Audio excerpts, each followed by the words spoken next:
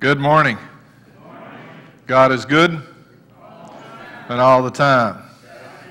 God is good indeed. It's good to be with you this morning as we gather together in the house of God to worship the Lord in spirit and truth. I was glad when they said unto me, let us go into the house of the Lord. My name is Michael Bingham. I'm the pastor here at St. Mark Church, and in the name of Jesus Christ, I welcome all of you to our fellowship this morning. I have a few announcements we want to call your attention to. First of all, from the United Methodist Women.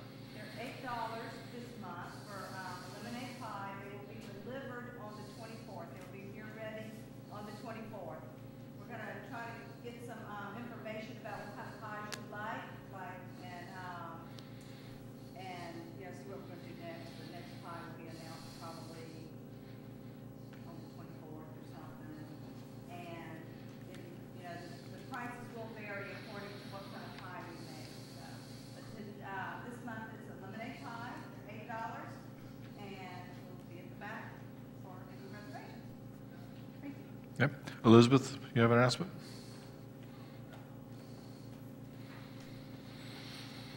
Good morning. Good morning.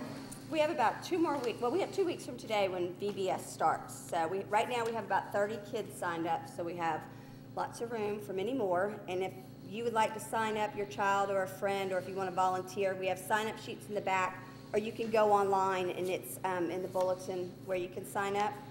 We also have sign-ups for if you would like to teach a Sunday school class for the summer.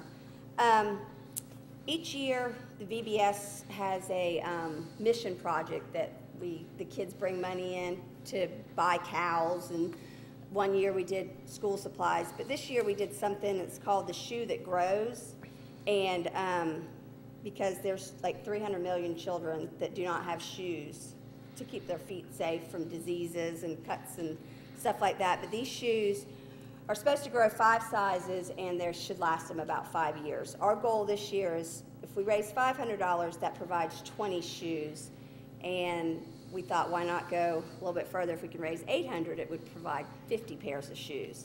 And there's a box in the back. We thought we'd open it up to the congregation and collect for the whole month of July, so we could try to get as many pairs of shoes out there as possible. So if you'd like to make a donation, there's a box in the back, and if you write a check, just make it to St. Mark. And that's it. Thank you. Thank you, Elizabeth. I'd like to echo and chime in with what Elizabeth just said. 2 years ago this month, I was privileged to be in Africa on a mission trip and I met many children in the country of Malawi, one of the poorest nations on earth, and shoes are a life-saving gift. And many of the children I saw and encountered there had never owned a pair of shoes, and those few that did have shoes went to great lengths to make those shoes last longer, including cutting the toes out of them so that their feet could fit through. So this is a great thing, and so I want to encourage you to give generously to this. Also, the Men's Club is meeting tomorrow at 6:30 p.m. Have a guest speaker this month. It's the Reverend Gregory Taylor, and Reverend Taylor is the pastor at Morris Brown African Methodist Episcopal Church.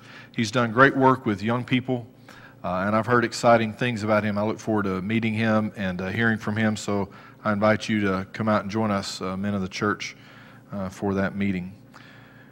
This time I'd like to celebrate Life in Covenant. Are there birthdays or anniversaries you'd like to celebrate at this time? Any birthdays this past week? Any anniversaries next week? Yes, ma'am. On the July 5th. Yes, ma'am. Happy birthday to you. Yes, ma'am. 39 years old.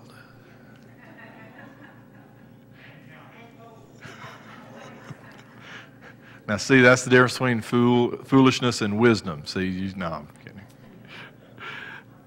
Anyone else? Birthdays, anniversaries?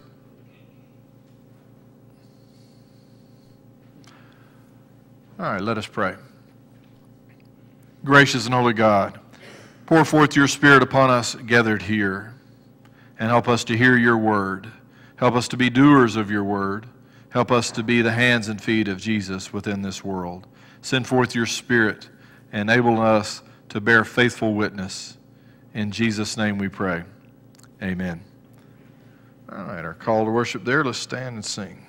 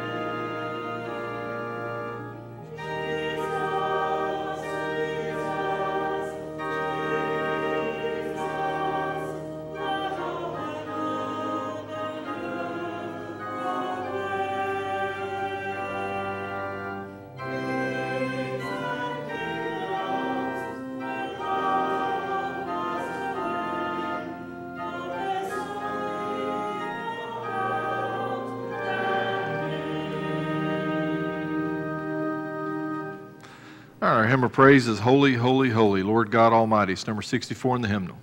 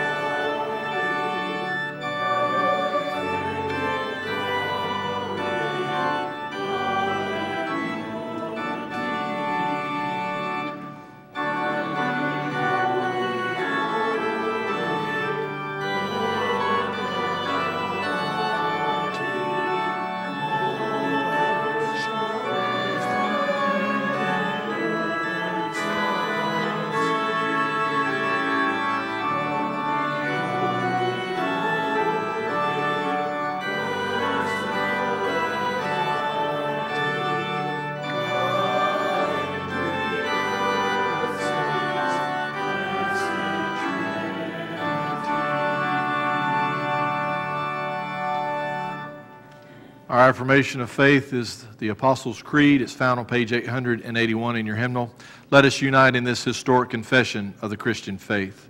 I believe in God the Father Almighty, maker of heaven and earth, and in Jesus Christ, his only Son, our Lord, who was conceived by the Holy Spirit, born of the Virgin Mary, suffered under Pontius Pilate, was crucified, dead, and buried.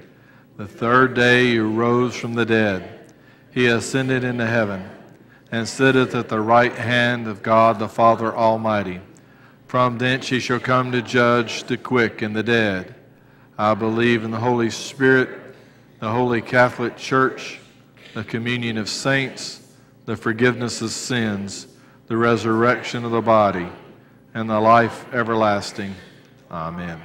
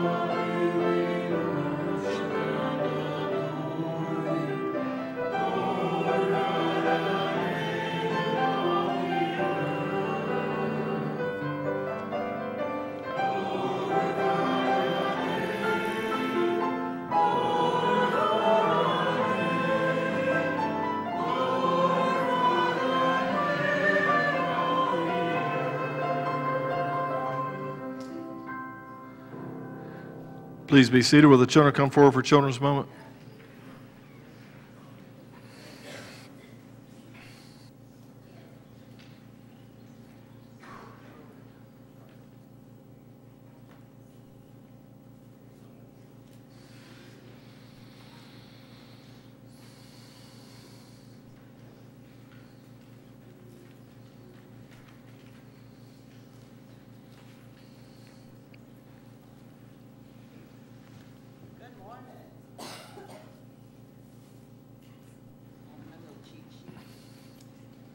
Ask y'all a question.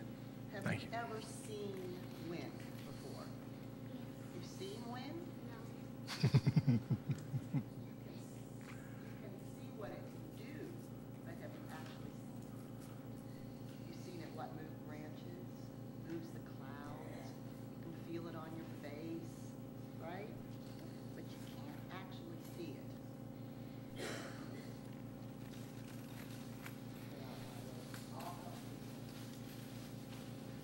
Nikki.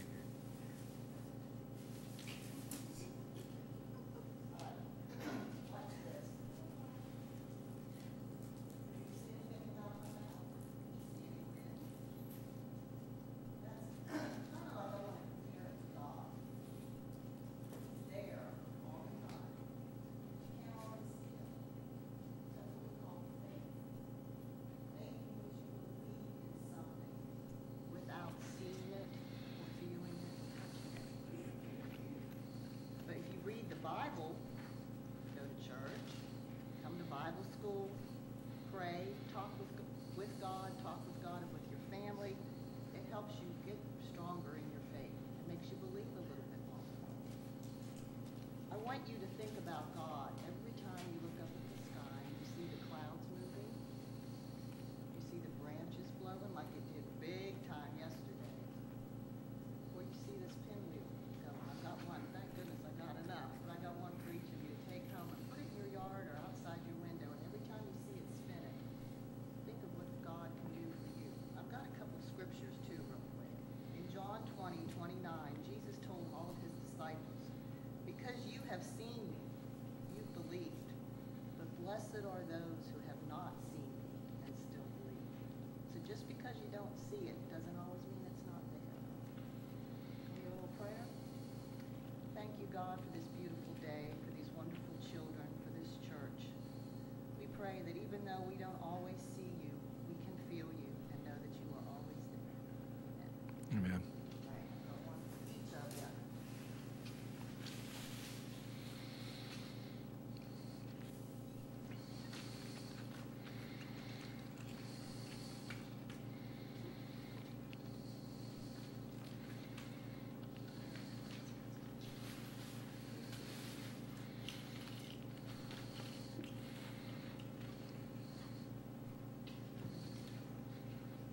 Thank you. Thank you.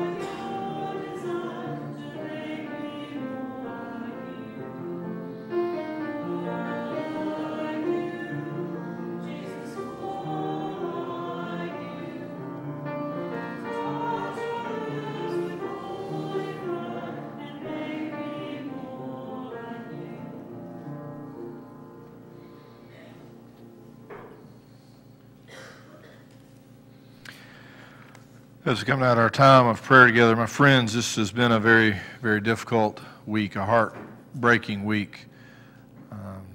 We've seen scenes of violence before us that are gut-wrenching and really leave me virtually speechless, and I'm saying that as one called to preach and to be able to speak in awful moments. And so words almost fail me.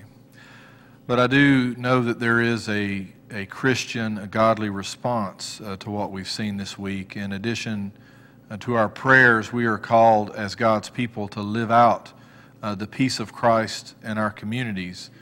And so I want to ask all of you pastorally, I'm not going to preach during prayer time, but I do want to ask us to do two things as God's people. And I'd just like to ask you, it's on my heart this morning, and so I want to ask you to do two things. First and foremost, I want you to seek out this week someone who is different from you. Perhaps they're on the opposite end of the political spectrum for you, or they belong to the other political party. Perhaps their skin's a different color than yours. Perhaps they're from a different socioeconomic group. And I don't want you to be too overt about it, but just be nice to them. Just be gentle and kind and loving in just that most basic way, just offering them the peace of God in a kind word or gesture, a hug or a deed. Just do something like that to reach out across that which divides us, okay? I think that's one thing that we as God's people, as the church, can do to try to respond to what we've seen this week. I know you know what I'm referring to. I'm referring to Louisiana, Minnesota, and Dallas specifically, but there are many other things. And then the second thing that I want to ask you to do as pastor is I want you to find a man or woman wearing a badge, a man or woman in uniform, who are simply trying to uphold the laws and be the defenders of justice. You know, that's a pillar of society. If you don't have social order, you don't have a society. And I just want to ask us all to tell a man or woman in uniform that you have their back and that you appreciate their service. Because now understand that we need our men and women in uniform and law enforcement to be just, and we want the just application of the law, and I understand that. But they must know that they have our support. We cannot have law enforcement feeling like they are besieged and we are their enemy. For heaven's sake, my brothers and sisters, as Christians, we are called to uphold civil authority, to uphold government. You can read Romans 12 yourselves if you want to see the scripture text I'm leaning on there. And I just encourage us all to do our part as Christians to begin a healing in our land. We cannot go further down this path that we've begun. We cannot do this. The violence must end. This killing must end. And we need to be the genesis of this, my friends. So please hear me now, and let's do this week. Take this up as your mantle this week. I have several prayer requests as well. Also, I'd be remiss not to mention our Salkehatchie crew. We have 14 or 15 people out this week in 2 different Salkehatchie camps in Fairfield and also Batesburg, so let's remember them in our prayers. We have the Lee family, Elaine and Stacy Power, Katie and Chrissy Cooter, Linda Sheely, Daniel and Susan Levine, Lawrence Smith, Marie Dabb, Jane Edgerton, Bobby Baxter in the day school, Maureen McCormick, Jerry Bloomberg family, Hannah Warren and her medical team and family, Terry and Mackenzie, Gwinnett, Dawn, David, Jan, and Floyd Putney. I already mentioned that. Benny Ann Waylett, Pat Connor, Tommy and Lee Warren, the Suit family and Stan Smith, Kitty Duncan, Linda Sheely, Pat and Rex Connor, Mike McNeely, Dave Brown, Bruce Hodges, Dawn McMillan, our youth, our church, and our country, Randy Atkinson, Pauline Johnson, Samantha Glover.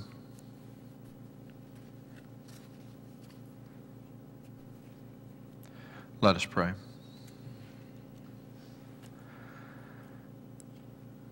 Gracious and holy God, we come before you today and our hearts are broken. Our nation is beset with violence. Racial tension is in the air, Lord. We seem to be more divided than united. Help us to know that true unity comes through faith in Jesus Christ, through the power of your Holy Spirit. That we are united in that we share in our humanity your image. We are bearers of this image. For we are fearfully and wonderfully made. And we pray, O Lord, that we as a nation might come to recognize how precious is each and every life. O Holy God, help us to be the genesis of peace. Help us to be strong in you. We pray this day for our Salkehatchie teams, for their safety, and that they might be agents of your hope and healing in this world. We pray for those who are sick. We pray for all who grieve. We pray, O Lord, this day for those who are feeling a sense of despair or despondency. We pray that they might feel hope in you. O Holy God, bless us this day. Help us to be your faithful witnesses. Send us forth into the world as your hands and feet, and give us this day the capacity, the joy, the fire to give an answer for the hope that we have in you. And we pray this in the precious name of Jesus as he taught us, saying, Our Father, who art in heaven, hallowed be thy name. Thy kingdom come, thy will be done, on earth as it is in heaven. Give us this day our daily bread, and forgive us our trespasses, as we forgive those who trespass against us. And lead us not into temptation, but deliver us from evil. For thine is the kingdom, and the power, and the glory forever. Amen. Let us offer unto God his tithes and our offerings.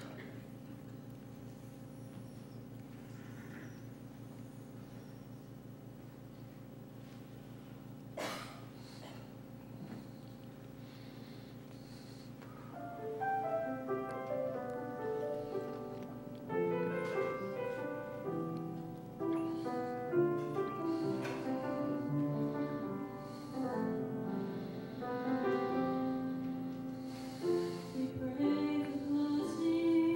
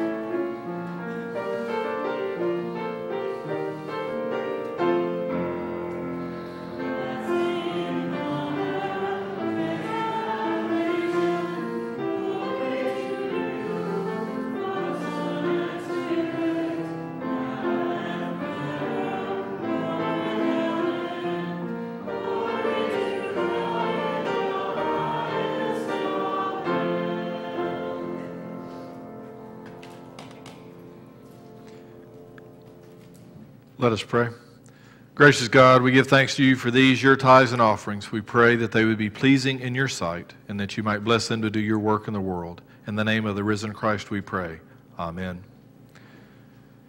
Our hymn of preparation is Sanctuary. It's number 2164 in the Faith We Sing.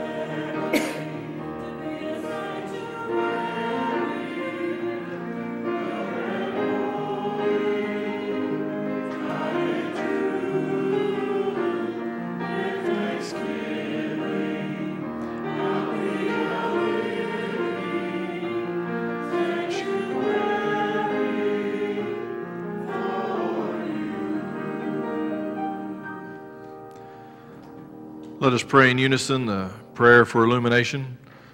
Lord, open our minds by the power of your Holy Spirit, that as the Scriptures are read and your word proclaimed, we may hear with transforming joy what you say to us today. Amen. Please be seated.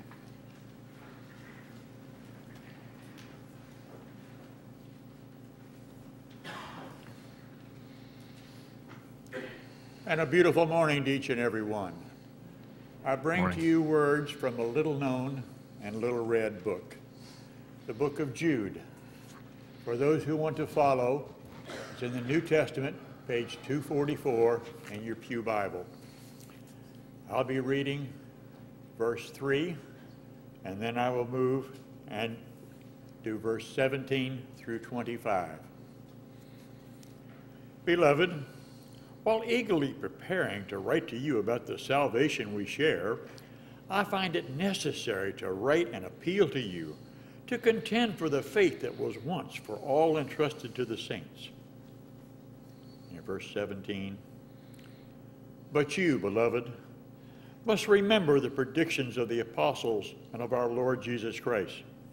For they said to you, in the last time there will be scoffers, indulging their own ungodly lust. It is these unworldly people, devoid of the Spirit, who are causing divisions. But you, beloved, build yourself up in your most holy faith. Pray in the Holy Spirit. Keep yourselves in the love of God. Look forward to the mercy of our Lord Jesus Christ that leads to eternal life. And have mercy on some who are wavering. Save others by snatching them out of the fire. And have mercy on and have mercy on still others with fear, hating even the tunic defiled by their bodies. Now to him who is able to keep you from falling and to make you stand without blemish in the presence of his glory with rejoicing, to the only God our Savior, through Jesus Christ our Lord, be glory, majesty, power, and authority before all time, and now and forever. Amen. Amen. This is the word of God for the people of God. Thanks be to God.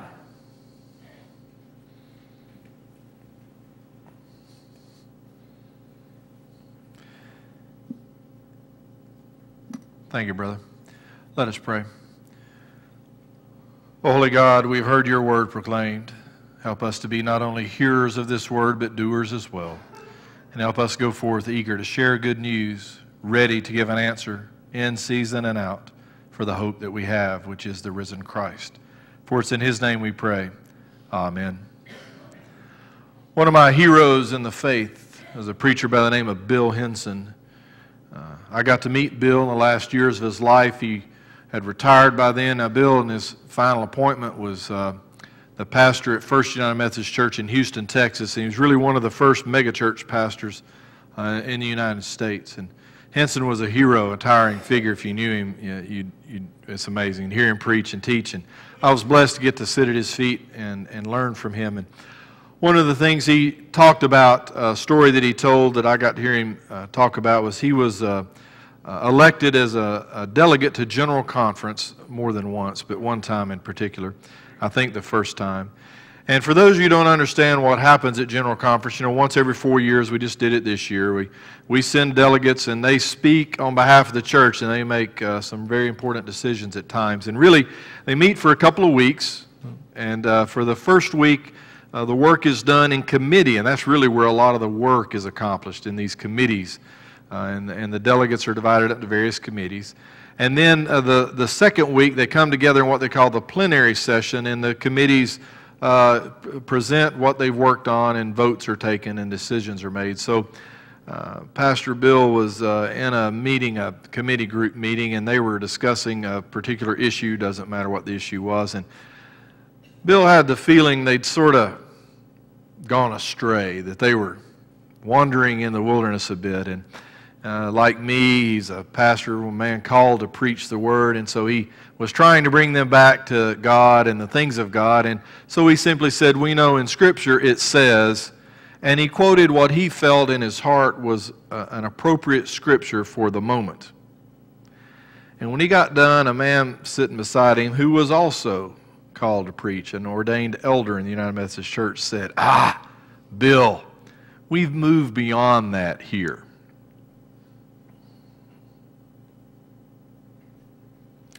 That's not okay. I don't know about you, but I do not want to be beyond Scripture. I don't particularly want to be beyond Jesus. Okay? That's not a good place for us to be. We are God's people. You just heard the Word of God proclaimed. When we were done reading it, we said aloud back and forth to one another, this is the Word of God for the people of God. Amen. So I don't want to be in a place where I feel like I've gone beyond Scripture, because if I've gone beyond Scripture, I've gone beyond God. And I don't want to go beyond God either. Now, make no mistake, this is a very, very difficult book. It's a hard book to read. It's an even harder book to understand. And if you accept it as the unvarnished truth, the inerrant and infallible Word of God, there are some problems that come along with accepting that. And as you get to know me better, we can talk about some of those. I had a seminary professor named Dr. Kirkendall, Dr. K, we referred to him, and he was an Old Testament guy, and I mean that somewhat lovingly. And Dr. K had an assignment that he gave to his second semester Old Testament students that we referred to as the fish. And I want to assure you, if you've got an assignment that gets a nickname from a group of students, then it must be some kind of assignment. And we had to go through, and while I was in seminary in my second semester, we had to start with the crowning of David and go through the genealogy there of the kings, all the kings of the two kingdoms, and we had to align all that by date, and we had to use as our source this book here in Chronicles and Kings. And let me tell you something. First of all, don't do that, and second of all, you can't do that. And it's really hard to do. And so when I say this is the inerrant and infallible Word of God, I know that presents some problems to us, but I will take every one of those problems as I stand upon this, the rock, as the problems I have to accept if I begin to say that this thing needs to be updated for the modern era. Or if I try to demythologize what it contains and take out of it those things that we might find offensive as modern people. Because once we begin down that slippery slope, that ends in a place I don't want to be, because we will truly move beyond God and beyond the Word of God. And so I stand firmly in a long line of those who preach the Word, including people like Bill Henson and Francis Asbury and John Wesley, the Apostle Paul, and Jesus himself. Now, that comes back to this insert you have in your bulletin. It's really handy. You can sneeze into it. You can put your gum in it. If you have a young one who needs something to draw on, or you're desperately trying to stay awake, it might help you. Or, if God is good to all of us today, someone here might actually write something down and gain something from it later. It might, if nothing else, keep you awake. And on the first line, there's 2 blanks. And we are now to that point in our sermon. And so the first point that I want to make this morning is there are false teachers without the Spirit. And I'd like you to fill those blanks in. There are false teachers without the Spirit. There are false teachers without the Spirit. Now, that is not simply Michael Bingham's opinion. This is what Jude has said to us in verses 18 and 19. They, that is the apostles, said to you, in the last times there will be scoffers who will follow their own ungodly desires. These are the men who divide you, who follow mere natural instincts and do not have the Spirit.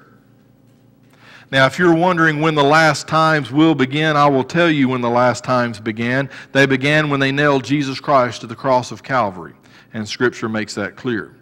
Sometimes people refer to last times as if that's a future event, but the last times have already begun. They have not yet ended, but they have begun. And so the apostles warned us that in the last times there would be ungodly teachers who would not have the Spirit. Some of them are within our churches. Some of them are outside our churches. Jesus made clear it's not up to us to divide them out of our churches. We want everyone in the church. He used the example of throwing a net into the sea and catching a lot of fish.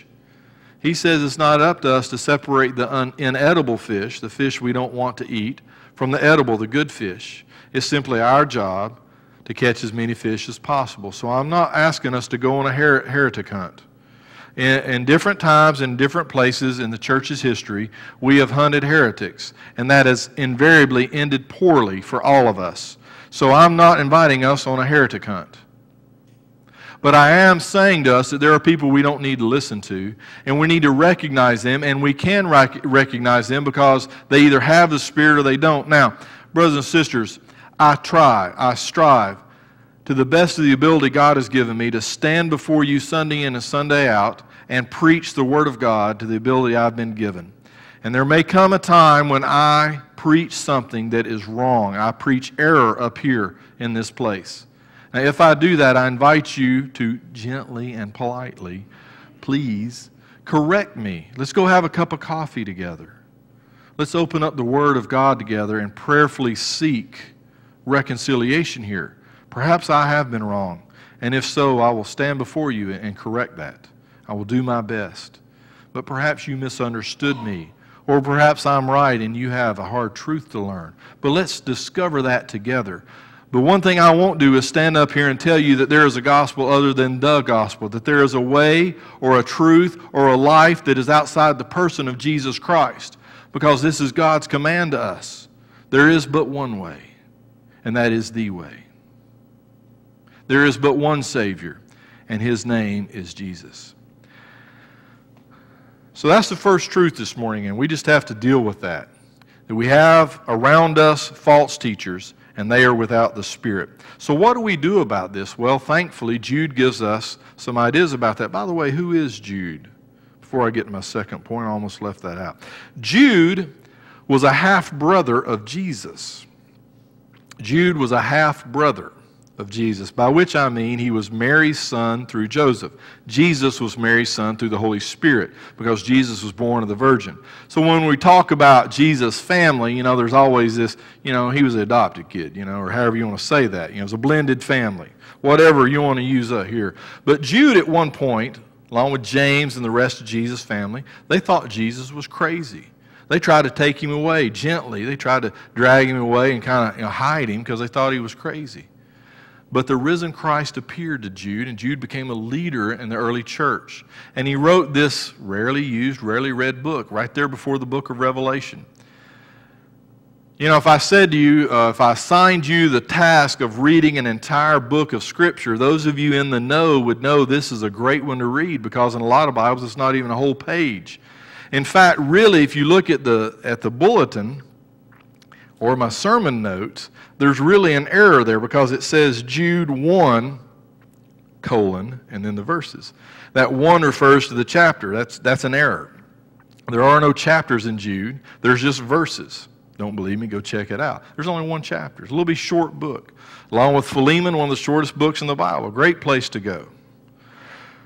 But Jude writes to us this powerful truth. There are false teachers without the Spirit. And what are we to do about it? Well, he tells us in verses 20 and 21, "But you, dear friends, build yourselves up in your most holy faith and pray in the Holy Spirit. Keep yourselves in God's love as you wait for the mercy of our Lord Jesus Christ to bring you to eternal life." So let's unpack that. We are to build up one another in our most holy faith. See that second line? I'm going through these. We are to build up. We are to pray. We are to wait. By the way, that word wait there in the Greek, it's a little more active. We tend to think of wait as, that's not what we're talking about in the Greek language. This is an eager anticipation, a waiting with expectation. So we're to build up, pray, wait, and remain in God's love, which is why I'm not inviting us on a heretic hunt. We are to remain in God's love. So if we have someone who's teaching error within the church, we are to love them because there is always hope through the power of the Holy Spirit they might come out of their error and see the truth. And if they're teaching error outside the church, for heaven's sake, we want them in the church. Churches get all bent out of shape sometimes. Hey, there's sinners here.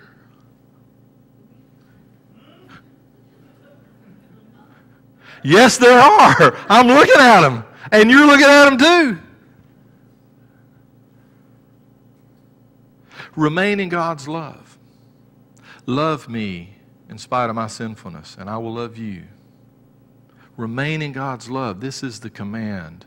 Remain in God's love.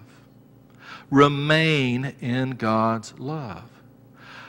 Our nation this week is being striven apart. You know, words fail me here as I approach talking about this. My brothers and sisters, we must be the hands and feet of Jesus Christ in this world. This can begin with us. We live in the holy city. We live in a place where 9 people were murdered in a church. First because of the color of their skin, and second because they were worshiping the Lord. Struck down because they invited someone different from them into their midst. And what happened here? Did we break out in rioting? Did we kill one another? No. Because grace is greater. Because Jesus Christ has taught us that the most powerful force in the universe is the force of love. And He proved this to us by stretching out His arms and being nailed to a cross and dying for you and me. What I would like to do more than anything else is talk to you about this salvation. And I stand on the shoulders of Jude as I say this to you, because that's precisely what Jude says in verse 3 of his book. Dear friends, although I was very eager to write to you about the salvation we share, I felt I had to write and urge you to contend for the faith that was once for all entrusted to the saints. We have been given a gift. Through the power of the Holy Spirit, we have been given a gift that is our faith. Faith in the Lord Jesus Christ. It is a gift entrusted to us. The Christian church is always one generation away from extinction. And so we've been entrusted this, and it is time, my brothers and sisters, for us to contend for the faith. Contend, fight, work, struggle. That's what the word contend means. We are called here. And if you're following along on your insert, bottom of the list there, last line, and of course, contend for the faith. Contend for the faith. There are false teachers without spirit, first line. Second line, we build up, pray, wait, and remain in God's love. And then lastly, and of course, contend for the faith. In June of 2005, in Kunar Province, Afghanistan, there was a small group of Navy SEALs sent on a secret mission. The title of my sermon today is "The Only Easy Day Was Yesterday." That is a phrase used by the Navy SEALs to motivate one another. This small group of SEALs were 4 men in a team. They were going out on a reconnaissance mission. For a long time, the exact purpose of the nature of their mission was kept secret, but after the killing of Osama bin Laden, it was released that their actual mission is they were on the trail of Osama bin Laden. They believed they were hunting down UBL, as the military refers to him. And in June of 2005, this small team, 4, were led by Lieutenant Michael Murphy. Now, Murph, as he was referred to before he deployed to Afghanistan, a deployment he took very seriously, went to a childhood friend of his who was a firefighter for the city of New York, a fire department in New York. And he asked his friend for some memento that he could hand out to his fellow SEALs to remind them of the sacrifices of the firefighters of New York, 343 of whom died on 9/11 in the largest rescue operation in human history. And so he was given a patch. His friend served on Engine 53. And so Engine 53 and Ladder 53 serve in Spanish Harlem. They are El Barrio's bravest. And so Murph on that day had that patch on his uniform. And they went in June of 2005 on this secret mission. And there they were discovered by a goat herder. And they knew that what they needed to do was to silence this goat herder, but that would be murder. And they were American service members, and they did not do that sort of thing. And so they released this guy and immediately ran to the village and told the Taliban where the Americans were. These events are chronicled in the book and the movie Lone Survivor by Marcus Luttrell, who was awarded the Navy Cross for his heroism that day. After an hours-long firefight, 3 of the SEALs had died, and Luttrell, who was already wounded badly, was caught in an explosion by a rocket-propelled grenade and blasted off a cliff. He blacked out. He woke up laying backwards across a rock. His back had been injured and he was paralyzed from the waist down. He had a broken leg, a broken nose, shrapnel wounds and burns. Most of his clothing had been blown off his body. He had a rifle and 13 rounds of ammunition left to him. And as he lay there on that rock looking up at the sky, he could feel himself dying. He could feel the life seeping out of his body. And as he lay there, in his words, he began to feel sorry for himself. And then something popped into his mind. Luttrell remembered that he was a Navy SEAL. And he said to himself, you know, the only way to break a SEAL is to kill him, and I'm not dead. Therefore, I am not broken. And Luttrell reached out beside him, and he found a rock. And he reached up above his head as far as he could reach, and he drew a line upon the earth. And he said to himself, I'm going to crawl off this rock, and I'm going to crawl till my feet are beyond that line. And if I'm still alive when I get there, then I'm going to do something to save myself. He does not know how long it took him, but he knows that he blacked out more than once coming off that rock. And he finally crawled till his feet were beyond that line.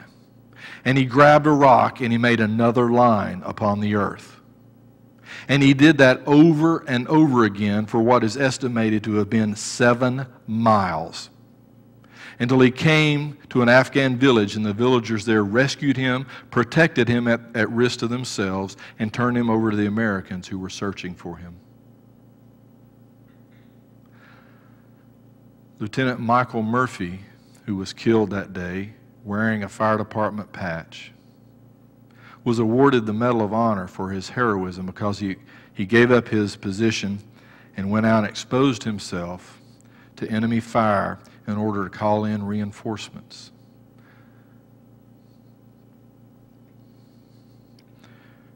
I tell you that, my friends, not to glorify or glamorize in any way war or the nature of war, but to tell you that the only easy day was yesterday, to remind you that this is not easy. Jesus Christ died to found this church. Jesus Christ gave His life for you and me. 60 years ago, in 1956, this church was about a year old. And I want to tell you a little secret. In 1956, it was a lot easier to do church than it is today. What you needed to do was to build a nice building like this one, and I know this isn't the original building, but build a nice building. You get some great music going on, maybe some youth or children's ministries, and hey, bonus, if you get a really good-looking preacher. Why y'all laughing? You do these things, and people show up. People come. 30 years later, 1986, you know what? Same thing held true largely. Now, if you were an astute observer, what you might have noticed in 1986 versus 1956 in those 30 years is that if you did the exact same things in 1986 that you did in 56, your harvest from that effort would be diminished noticeably. Most people ignored that at the time, but it was already true. And just to be clear here, if you go back 30 years further to 1926, it was even easier to do church. Now, 60 years after the founding of this church, let me tell you a secret. People are not beating down those doors to get in here. They are not magically going to appear. It is hard to do church today. It is harder than it's ever been in our nation's history to be a Christian. And not to sound like I'm being self-serving or whining to you, it's harder to be a minister than it's ever been in our nation's history. The only easy day was yesterday. We must adapt and overcome this problem that is before us because our nation is dying. Our nation is going to hell. I said that the first week I was here. And if you have a problem with me saying our nation is going to hell, then you have a hell of a problem. And I mean that. I mean that biblically and theologically. I mean that biblically and theologically. If you go to a CrossFit workout place on Memorial Day somewhere near here, you may be introduced to an exercise called the Murph. It's named for Lieutenant Michael Murphy. It was one of his favorite exercises that he did on a regular basis. You will be invited for time to run 1 mile as fast as you can, to do 100 pull-ups, to do 200 push-ups, to do 300 squats, and then to run 1 more mile, all for time. Oh, and by the way, you will be invited, as Murphy did, to wear body armor, a vest that weighs between 80 and 20 pounds. That was one of the daily exercises that Lieutenant Michael Murphy did so that he could be a cutting-edge warrior for this nation. He did it gladly, and he enjoyed it, which is a little weird. What are you doing to be a warrior for Jesus Christ? If it's harder today to be a Christian than it's ever been before, then let me assure you, simply coming to church on Sunday and plopping down in a pew is not enough. We must contend for the faith. We must fight. We must get up and wrestle and struggle with this world around us so that we can become the hands and feet of Jesus Christ. What are you doing to be built up in this faith that we have? Are we praying every day? Are we waiting eagerly, expectantly for the Lord? Are we remaining in God's love? These are the things that we are called to do, the spiritual exercises that we must do to be all that we can be for Jesus Christ, because more than anything else, the reason our churches are dying is because we don't have Christians within them that are dedicated enough to do what it takes. I thank God for warriors like Michael Murphy and Marcus Luttrell, who give of themselves and have given so much for us. So my friends, we must become more like them. We must model ourselves after that. So today, if you go to Engine 53's house in Spanish Harlem, you will see there a statue of Lieutenant Michael Murphy. On their patch today, in addition to saying El Barrios Bravas, there's simply the phrase Murph. And every day, as the firefighters go by that statue, they reach out and touch it. They reach out and touch it. They know what He did for them. They know what they do for Him. As you pass the cross of Jesus Christ today, reach out and touch Him. Know that He died for you and that He calls you to be all that you can be so that we can make a difference in this world, because the only easy day was yesterday. Let us pray. Almighty God, as we are here today, help us to be your servants. Help us to be faithful. Help us to contend for this faith. Help us to give of ourselves fully so that we might be your servants. We pray that you would bless us as your servants. Bless us to be your faithful witnesses and send us forth eager to share good news. This we pray in Jesus' name. Amen. Let's stand and sing our closing hymn, Shine, Jesus, Shine.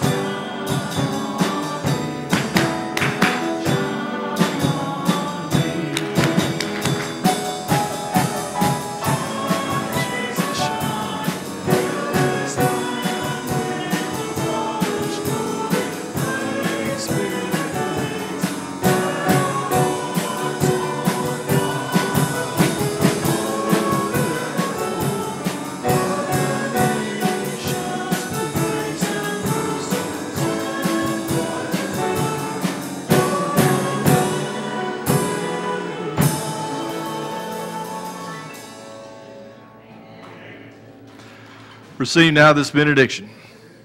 Go Go out and serve your God and your neighbor and all that you do. And may the blessing of Almighty God the Father, God the Son, and God the Holy Spirit be upon you now and evermore until we meet again. Amen.